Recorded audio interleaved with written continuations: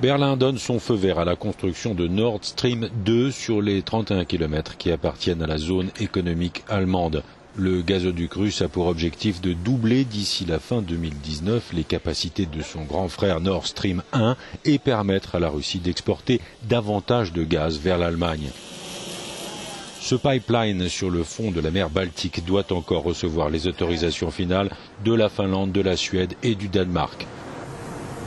La chancelière allemande Angela Merkel estime que Nord Stream 2 ne présente pas de danger et aidera à la diversification des sources d'approvisionnement.